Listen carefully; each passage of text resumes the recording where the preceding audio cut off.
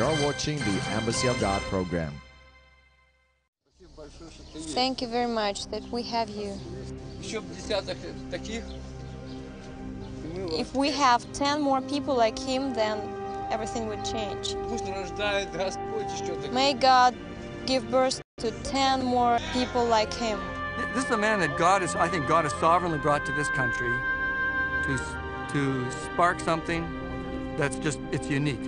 It's never happened before. I don't think we've ever seen anything like it in this country before, maybe in Europe before. He knew something. Maybe the other people didn't know.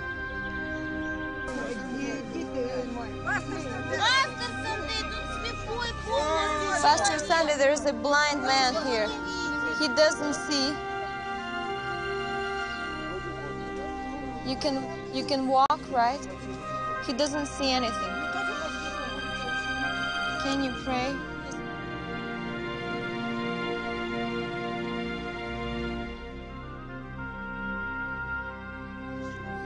Start to see what you could not see before.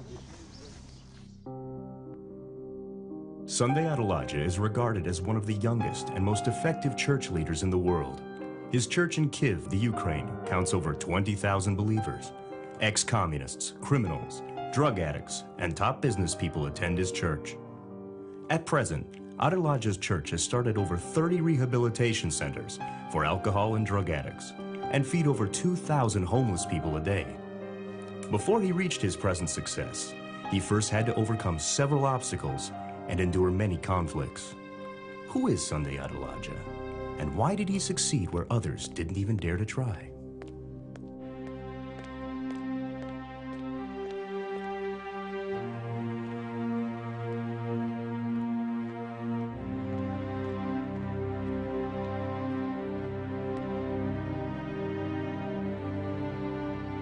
In 1986, Sunday leaves Nigeria to study journalism in Belarus, Russia. In those days, the Russians weren't very accustomed to seeing African people.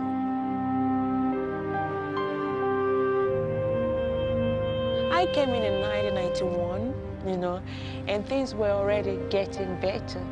But he came in 86, and there were people who came in the 1970s, Then, of course, they had fewer black-skinned people, and to them, it was a mystery, Somebody even asked me one day, is it true that it was when you got to Moscow that your tail was cut off like monkey?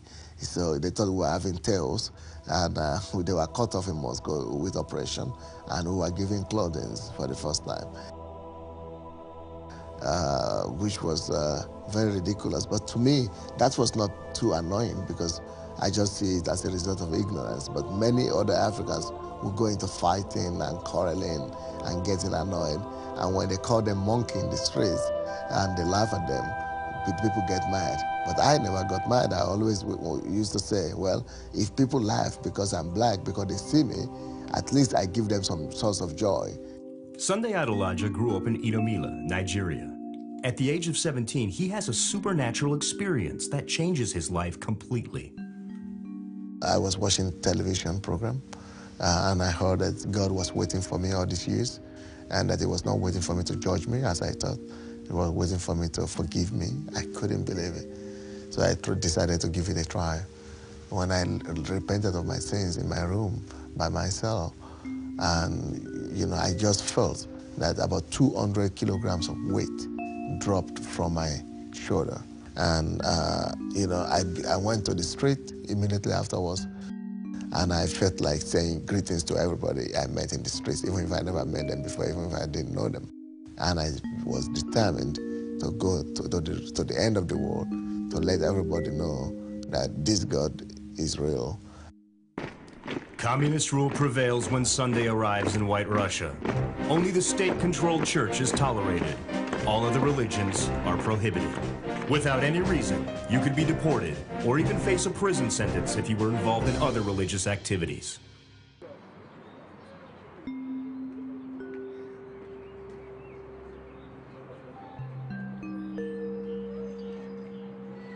Because Nigerian government provides scholarships for people who are finishing high school. So I applied for Nigerian scholarship, So they will tell you to choose any country, 3 countries of the world. And one of the countries I chose was Russia.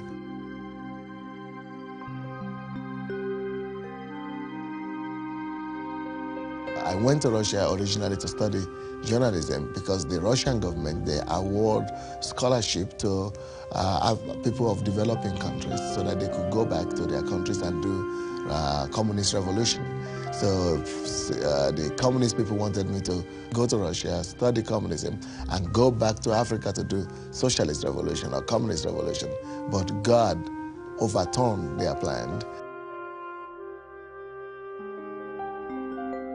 This was an extremely difficult period in Sunday's life. When Sunday's religious activities came under the attention of his fellow students, they warned him by saying, "You'd better hide your Bible at the bottom of your suitcase and only remove it once you're back in Nigeria. God does not exist here. You are putting yourself at unnecessary risk."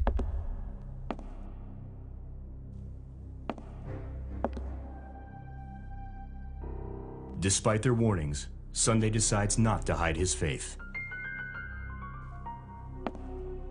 I had put the picture of Jesus, the portrait of Jesus, just over my bed.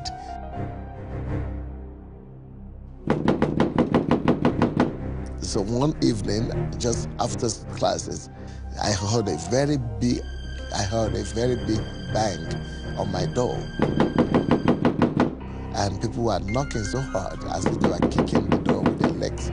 And when I opened the door, and I just saw 4 men and 1 woman who was our curator, our dean, and the secretary to the Communist Party, my roommate, and 1 other man, I think, from the KGB. So they came in and they were pointing at the picture of Jesus, and they were saying, "What is this?" I said, "Oh, don't you know what is this? Who is this? This is not what, this is the who. This is the picture of Jesus." They said, "Well, we don't care. We don't want to know what that is, but we just want to tell you should remove it. If you don't remove it, you will be liable to punishment and penalty by our law." Start. Because religious propaganda is punishable by law, and you could go to prison. It's Article number 35, they told me. So that was what actually happened. My roommate had been writing some secret dossier on me, which made the Communist Party to come. So as I was really frustrated and very angry that they would not allow me to practice my faith, I could hear God say that, well, this is only the picture. If they would remove it from the wall, don't allow them to remove him from your heart.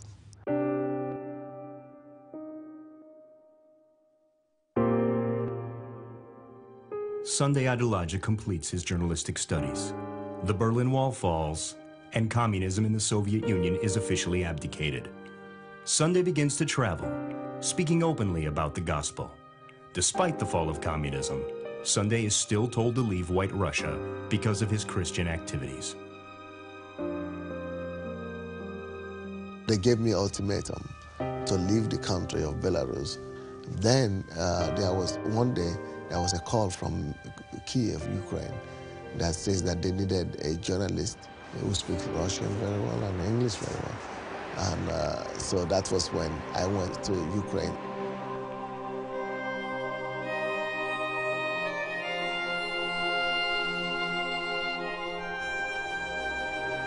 We are in Kyiv, the capital city of Ukraine, which is the new independent country. It used to be part of the former Soviet Union. It used to be in the communist system. And now freedom has come from communism after the system collapsed and the Iron Curtain came down in 1990. So Ukraine has been an independent country. And right now, the country is trying to pick up and go to a market economy and also to build democracy.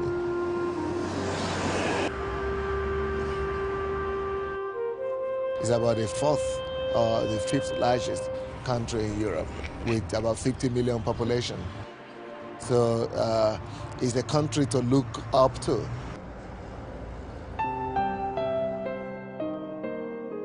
I met him when he just left Belarus, Russia, and when he just moved to the Ukraine. And in Ukraine then, it was very unpopular. It was just starting. It was not very established. It was having a television program. And when he proposed to me and when we decided to get married, then it was at the stage when God was telling him to start the Bible studies and when God was giving him the vision to start a church. I started to feel that God was telling me that the main reason He brought me to Belarus, from Belarus to Ukraine, was not just to be a journalist, and that the greatest need of the Soviet people at that stage was not in journalists or in journalism, but it was mainly in bringing the good news to them. I didn't want to marry a pastor, you know. I didn't want to marry a pastor. I just don't know why. I wanted to marry a businessman. I didn't want to be a minister myself, and I didn't want to marry a pastor. I want to have a normal home, you know. I don't want to have a religious home. I don't want to have close dealings with church. I told him blankly that I was not interested in a pastor, you know. I wanted a good life. I wanted a normal life. I wanted a normal husband, you know. I didn't want a religious husband.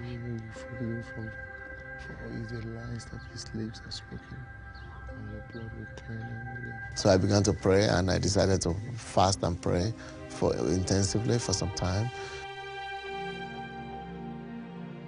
And it lasted for 3 months because I was asking many questions from God. I really wanted to be sure that He was the one asking me this time to begin this church. I was praying all night one day. I could hear His voice clearly. That He said I should start a church, and He wants to start a church through me that will become a mega church. And at that stage, that was ridiculous in the former Soviet Union because the biggest church in my city that time was 700 people. And God was talking to me about a church of 10,000 and above. And so I took faith to believe it. The secondary assignment was to raise up young men and women who could be trained and sent out as missionaries to the countries where the former Soviet Union used to send armament and weapons of mass destruction. That now God wants to turn it, and these people, these Soviet Russian people, into people who bring hope and good news.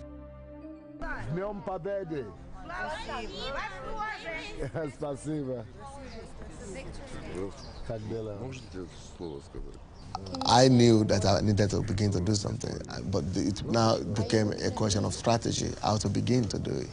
So I was a television producer and reporter, so I made an announcement over the television that anybody that wanted to study the Bible should come. And so I gave the address of my house. So we had 7 people showed up. Natasha was one of the first people to arrive at Sunday's house. She was an alcoholic. I was breathless. I was listening, all ears. He was saying many things, you know. He was speaking not a good Russian at that time, but anyway, I was just, you know, just sitting there and I was watching him, how he was running, how he was telling something. I didn't understand a thing, but already I felt some joy inside. So they began to bring their friends and all that. Then in 1994, February, we proclaimed the church started. The people that showed up the first time really discouraged me.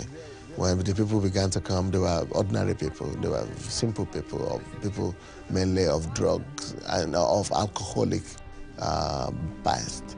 So they were former alcoholics, and they were looking very rigid and very old and very dejected and very, very simple. People who couldn't change anything in the society. So I got very disappointed. And I said, my God, you said people will come. I thought normal people would come. I thought teachers would come, or students would come, or doctors would come, or just normal people would come. And personally, I never noticed alcoholics in the street. I never knew they were there, or drug addicts. I never noticed them. But here they were coming to me, and I didn't know what to do with them. God pointed me to read from Mark 12:37. The last part of it said in the Amplified that the poor people, or the simple people, the ordinary people, they felt good with Jesus. Jesus made them, the atmosphere of the presence of Jesus made them to feel good. And so that really ministered to my heart so deeply. I felt God was telling me that if you can make them to feel good, if you can make the ordinary people, if you can be like Jesus, make the down and outs and the outcasts and the unlovables to be loved and welcomed in the church and to feel good around you. If I can trust you with them, just like I will take care of them, if you can really take care of them, then you will see that I will be able to trust you with the elite, with the rich, with the powerful of the society. But if I cannot trust you with the rich and with the powerful, with the elite, if you will not be trusted with the down and outs and cast outs and ordinary people.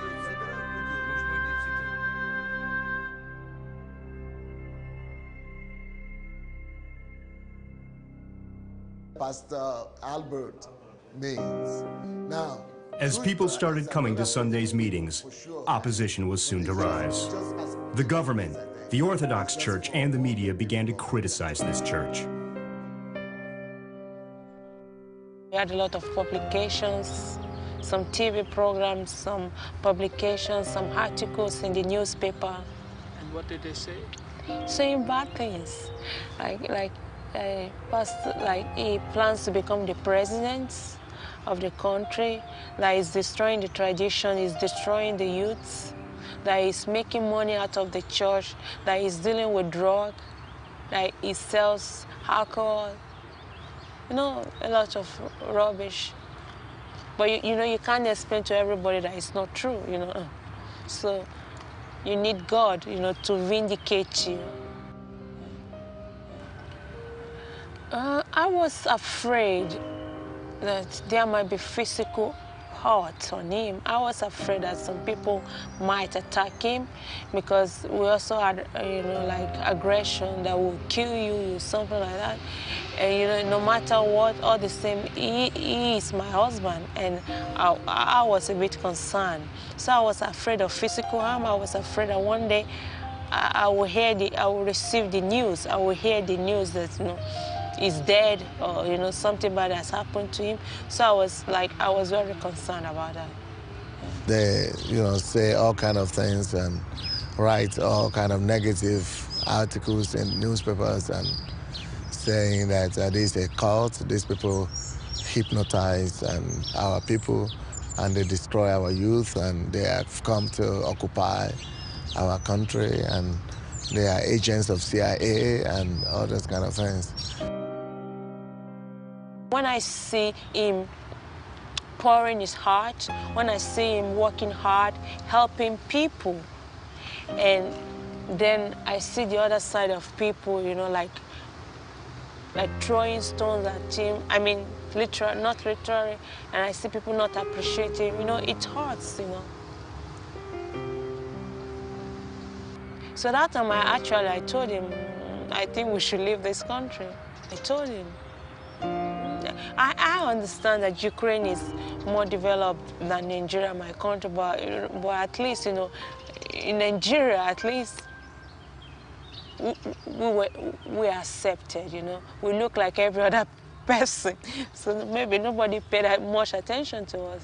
So, because, you know, these personality factors, it matters a lot. Everybody wants to be loved, and everybody wants to be respected, and everybody wants to be appreciated for the little things he does.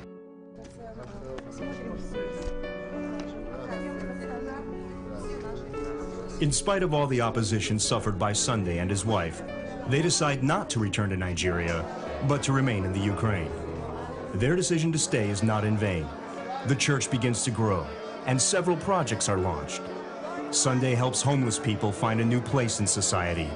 He pays a visit to one of his first projects, a rehabilitation center for the drug and alcohol addicted. Dimanche is one of the young men admitted to the rehabilitation center.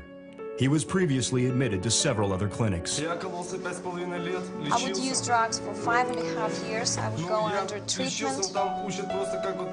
You know, they teach there how to be set free, but I didn't know how to live without drugs. But here what I liked is that they're teaching how to live without drugs. I really wanted to commit suicide. And as I cried out to God, I said, Lord, if you are there, stop this. So the same day, these people, they just took me, and I liked this atmosphere. They love me the way I am. Just people coming to church, getting saved. We pray for them. We discover that people get delivered by the power of God. But then they need to be restored to normal society. They need to be taught how to behave. They need to be taught how to be strong, how to hold on without the addiction they are used to. And then we discover we will need to have some program written out for them. So because Pastor Natasha used to drink for 30 years, so she wrote out on the basis of the Bible the program, and which we decided to use, and it's been effective. Natasha, under the leadership of Sunday, now runs more than 30 different rehabilitation centers. We pay a visit to another center that started out of Sunday's church, situated in the forest outside of Kiev. The young men that have been admitted live on the premises and have previously tried different methods of rehabilitation. What do you tell them, Pastor Sunday, when they say, I can't? I tell them, don't even try. Because if you try to be free and to set yourself free, you can't, of course.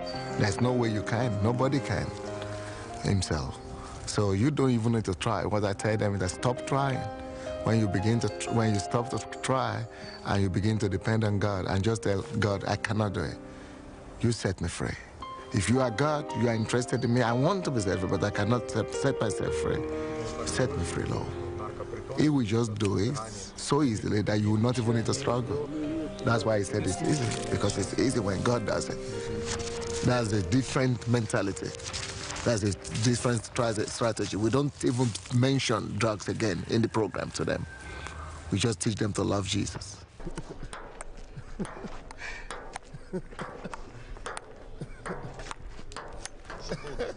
Yes, I was a businessman, that's it. I had much money, and, you know, this money, they all go for narcotics. You know, God healed me in one day when I cried to Him. The power of God, the power of the Holy Spirit, we pray for people and it sets them free. Then later on we bring them teaching so that they could be strong against the temptations in future. Take the bread. Today, by the grace of God and through the helps of businessmen, we feed about 2,000 people every day free of charge. We built a center where everybody could come to as a canteen and sit and hear the word of God and get cleansed and, you know, dressed, given clothing, and, you know, treated with medicine. So we have lawyers here who will help them do their documents, we will bring them to restore them to the society. Then we find out if some of them need rehabilitation, they go to the rehabilitation center. Some of them need help, medical help, they go to the doctors. So just like that, the government and the people of Ukraine, even the ordinary people, they know us now. They know that every hopeless situation is being resolved in our church. So if people used to poison the minds of ordinary people, if the government used to poison them through newspapers, articles before, now most of the people in Kiev are positive about us because they know of the work we have done. Because some of them know, so there are people, their friends or relatives that have been to the church and God has helped them. So they are really positive. Most people now feel we are doing at least a good job.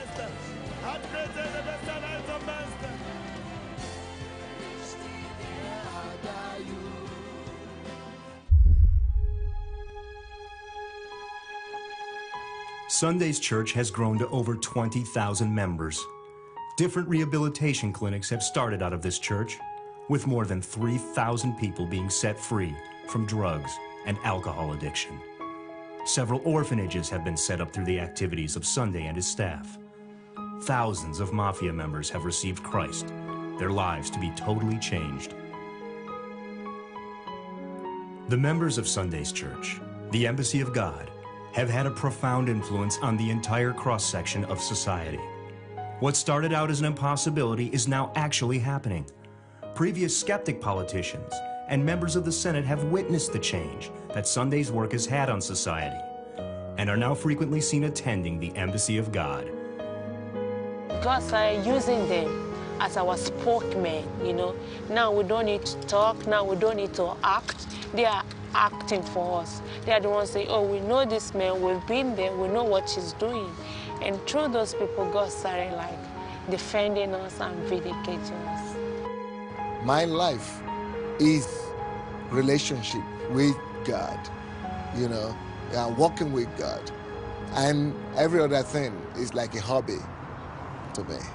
So if people are really hungry for God, what they should begin to look for is not the success or the growth or the achievements or the fruits of ministry. I think they should first of all make God, their meat, their meal, their daily bread, their life. They should just make God, they should just encircle themselves with God. That is what Jesus was trying to tell us when he said that you seek first the kingdom of God. If we can do that, we will not have problem with growth, with success, with achievements. He loves to give his time, he loves to give his heart, his soul. He loves to give anything that he can give to help, you know, to help people and to make the world a better place. It's very risky. It takes a lot of risk. Sometimes some are good, sometimes some are bad, but that's life, you have to risk. When I see people's lives changed, it's like I'm paid by salary. It's like I am comforted that it's worth doing. But I'm not relaxing just because some people's lives was changed. Each person I see that is changed and testifying is a push to me to make me to know that there's many others out there that needs to be changed. So I'm not relaxing on that. I'm not stopping on that. I'm thinking of how many more are out there that need to be touched and affected.